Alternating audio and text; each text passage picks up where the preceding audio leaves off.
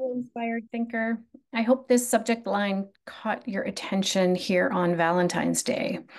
And my encouragement to all of us is to do the uncomfortable thing today.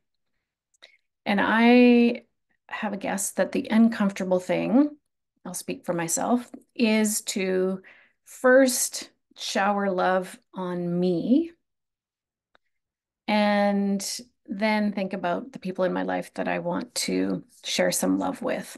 But choosing self-love first before loving up others. That's an uncomfortable choice to go inward, appreciate ourselves, maybe do something for ourselves that we'd really like to do, but we aren't allowing ourselves to do.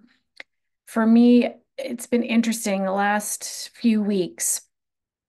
I've felt this tension, like I'm navigating this tension, and my brain has been trying to figure out like what's the tension, what's going on.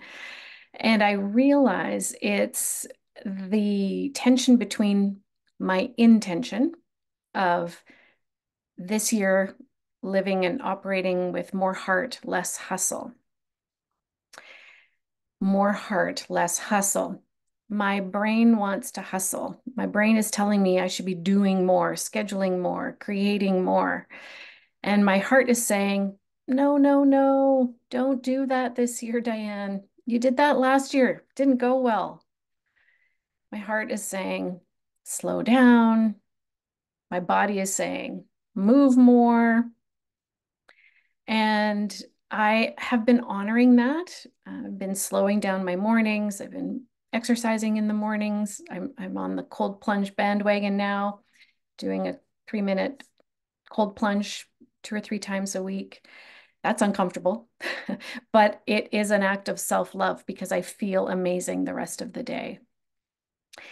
So the last few weeks, I've been choosing my heart, but my brain really wants to sabotage me and pull me into some old habits of thinking about what everybody else needs first before I choose me.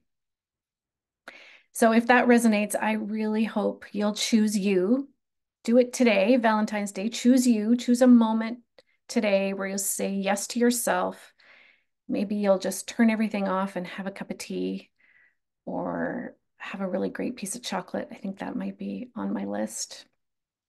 Might go with a great glass of wine, but choosing my needs first so that I can really show up fully for the people in my life and in my business.